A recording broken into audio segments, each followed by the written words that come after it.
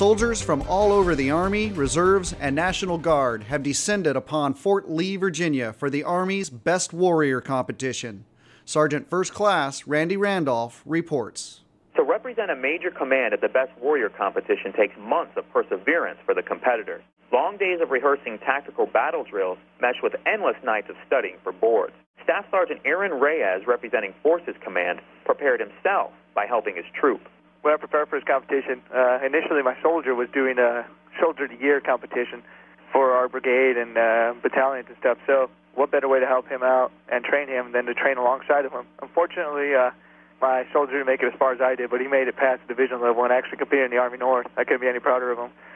Reyes says his first sergeant has inspired him to win the competition. My first sergeant inspired me a lot to do this competition. He wanted someone to represent UD well and make it past the divisional level, and I've well exceeded his expectations, and hope he's proud of me. Sergeant First Class Randy Randolph, Fort Lee, Virginia.